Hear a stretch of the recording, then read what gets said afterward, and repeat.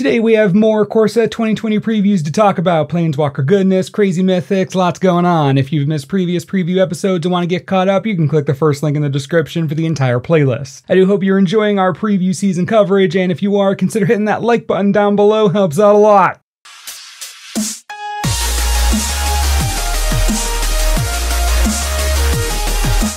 Cavalier of Dawn is 2 of anything in 3 white for a 4/6 elemental knight with vigilance. When the Cavalier enters the battlefield, destroy up to 1 target non-land permanent. Its controller creates a colorless 3/3 golem artifact creature token. When the Cavalier dies, return target artifact or enchantment from your graveyard to your hand. I love that this is a knight because ignoring the first trigger, the second one can get back History of Benalia, which means that Knight Tribal is back on the menu, fam. It's a sweet bit of interaction there. I do like this card, and being able to generous gift any non-land on the table is nice, but I do think it lacks a bit of flair that the red Cavalier has. Just seemed like so much more was going on there. Anyways, this knight is just big enough as a 4/6 to dodge most damage-based removal and combat death, in addition to being a solid attacker thanks to vigilance. Enters the battlefield, replaces the best card with a 3/3, then when it dies, recur something important. That's what will make this card truly great, the quality of whatever it can bring back. Eldest Reborn, History of Benalia, Immortal Sun, give it some thought, because without recurable cards, this isn't so great.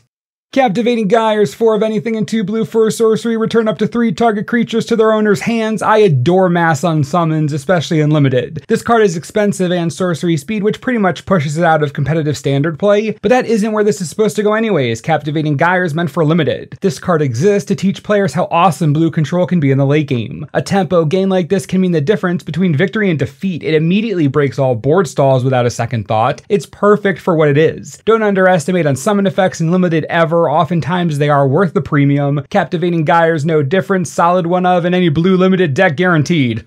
Mew Yanling, Sky Dancer is 1 of anything and 2 blue for a 2 loyalty legendary planeswalker. You can +2 and until your next turn. Up to 1 target creature gets -2/-0 and loses flying. You can also -3 and create a 4/4 blue elemental bird creature token with flying. Lastly, you can -8 and you get an emblem with. Islands you control have the ability to tap to draw a card. The first thing I notice about Mew is that you can't use her first minus ability right away. That's really interesting design. She hits the battlefield on 2 but immediately goes to 4 out of lightning strike range in order to protect herself from an attacker. I know I'll be using this to ground Thief of Sanity and Hydroid Krasis a lot. Now, even though you can't use it immediately, her -3 is her best ability. Getting a 4/4 elemental bird with flying is a huge blocker. Attacker has creature type synergy in the set as an elemental, and has flying synergy in the set as a flyer. Here's my only issue. I think she's a good planeswalker, balanced and powerful, but she's going to fight for the same spots as Teferi Time Raveler and Narset Parter of Veils, and we all know how that's gonna go. Mew has a better shot at being a walker in the new Flying Spirit deck that might take off, or if elementals go teamer, possibly a damage reducer there. She has a unique design and certainly a lot of potential. We'll have to see where she goes. I'm really torn.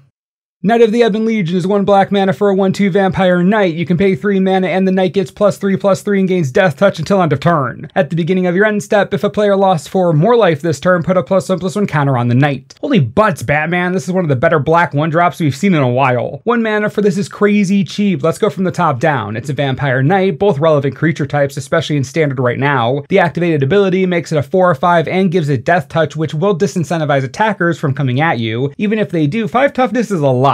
So this will survive most combat encounters. Then, if a player lost 4 or more life this turn, it gets a +1/+1 counter. It doesn't say opponent. So you can use this with a Danto Vanguard, pay 4 life, boom, condition met. I'm really enjoying the idea of white-black knights in standard. After Cavalier of Dawn and now this, I think we might have a tribal deck people aren't expecting to get better. Knight of the Ebon Legion is a great 1-drop, wowza. Legion's End is 2 mana for a sorcery, exile target creature an opponent controls with converted mana cost 2 or less, and all other creatures that player controls with the same name as that creature. Then that player reveals their hand and exiles all cards with that name from their hand and graveyard. So I've thought a lot about this card, and it seems to be targeting something specific. For me, my favorite target for this card will be Growth Chamber Guardian, because opponents always end up with a million of those, and something like Gutter Bones, easily brought back, annoying to deal with in aristocrat strategies, and you exile from basically everywhere so you never have to worry about them again. It's possible that this card was made for Rat Colony or Persistent Petitioners, but I don't see them making a rare card like this with those 2 cards in mind. This feels like an Anti-Guardian or Gutter Bones type measure. A standard sideboard is probably where this belongs, if anywhere. Rotting Regisar is 3 mana for a 7/6 zombie dinosaur. At the beginning of your upkeep, discard a card. Wait a second, zombie dinosaur, that's awesome. 3 mana and a 7/6. For 3 mana, Riding Regisaur is so friggin' good, this card's amazing. You want to tell me that a black deck being forced to discard cards is a drawback? Come on, that's nonsense. As far as I'm concerned, this card is 3 mana for a 7/6 with upside. Talk about passing the vanilla test. I knew we were getting a little over the top, but a 7/6 for 3 mana with really no downside, I mean, my goodness, we talk about 2/2s for 2 all the time. I just can't believe that this card actually exists. I don't know what else to say. 3 mana, giant creature, great creature types, no downside. This game is turning into nonsense.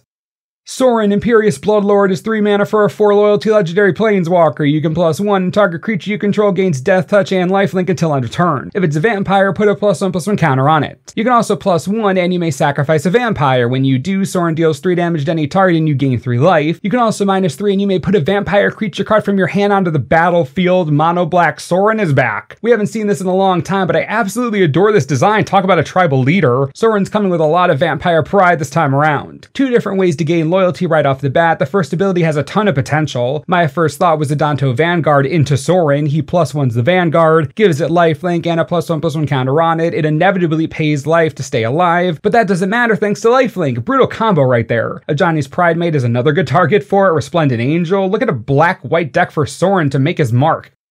Now I want to focus on his ultimate that you can cast right away. Put a vampire creature card from your hand onto the battlefield. Play Sorin on turn 3, activate his -3 immediately, then you can have the Haunt of Hightower out on turn 3, or Kazarov, Senger Pureblood, Queen's Agent, Bishop of Rebirth, Vona, Butcher of Magan, Vampire Sovereign. Plenty of high-powered vampires at your disposal on turn 3 in Standard. Could make for a dangerous addition to the format, but that isn't even where Sorin will shed the most blood. Commander! New Sorin is meant for Commander. Edgar Markov is calling him back home. Sorin can sacrifice vampire tokens to Lightning Helix, but more importantly, for 3 mana, he can cheat Baron Senger onto the battlefield, or Lycia Sanguine Tribune, or Kalitas Blood Chief of Get, Necropolis Regent, Nurkana Revenant. Sorin Imperious Bloodlord is the Lord of Vampires, and his cheap cost and absurd vampire abilities will earn him a place in vampire decks from now until eternity.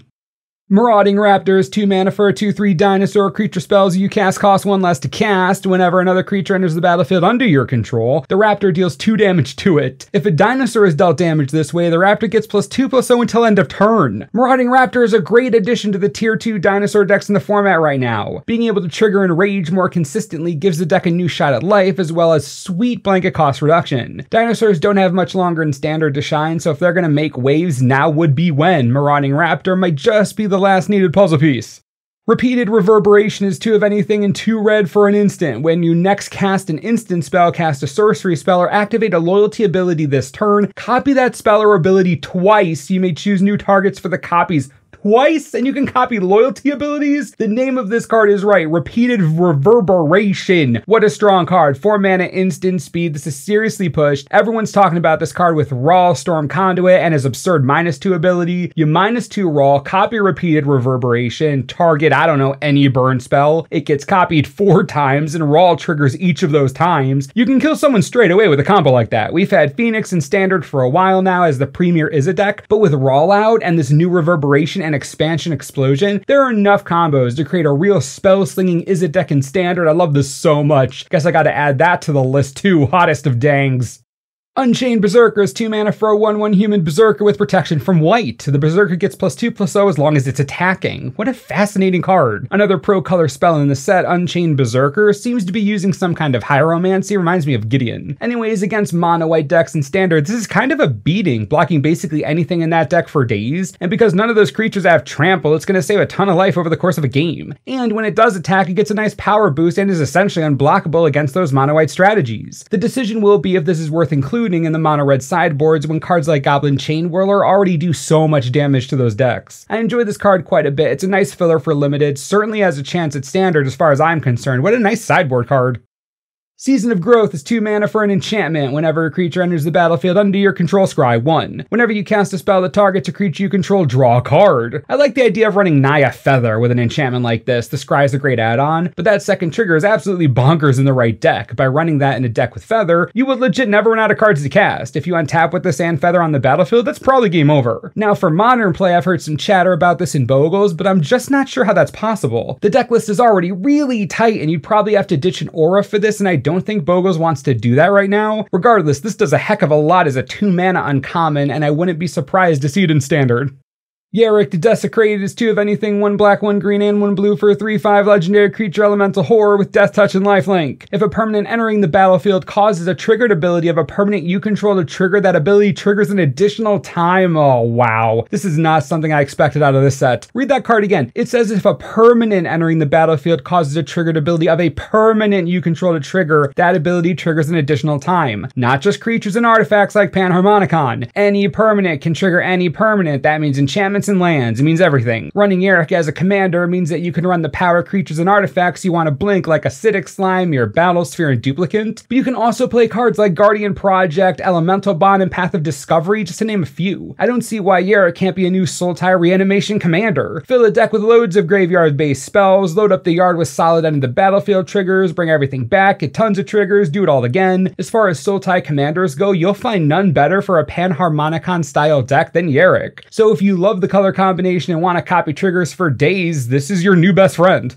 Another day of core set 2020 previews down, and we're starting to see the set take shape. Since it is a core set, it's pretty obvious that Wizards is printing the best examples of each color they can. I gotta say, they're kind of nailing it. I love the new 1-mana Knight, love Cavalier of Dawn, Moo, there's so much going on here. I need to know what you're thinking about all this, so please leave your thoughts down below and we'll talk about it. What are you still looking for, still hoping for? What do you think will be in this set that hasn't been revealed yet? Hit me up. Also, be sure to subscribe to the channel for the latest and most reliable core set 2020 preview information you could ever need. And as always, thanks for watching, and we'll see you next time. This video is brought to you in part by TCGplayer.com. Booster boxes of Core Set 2020 are up for pre-order right now on TCG Player for $98 each. If you don't have a local game store or yours is charging way too much, I got you back right here. Click the link on the screen, helps the channel out a heck of a lot, and you get boxes delivered right to your door on release. It's a huge win-win for everyone. Enjoy!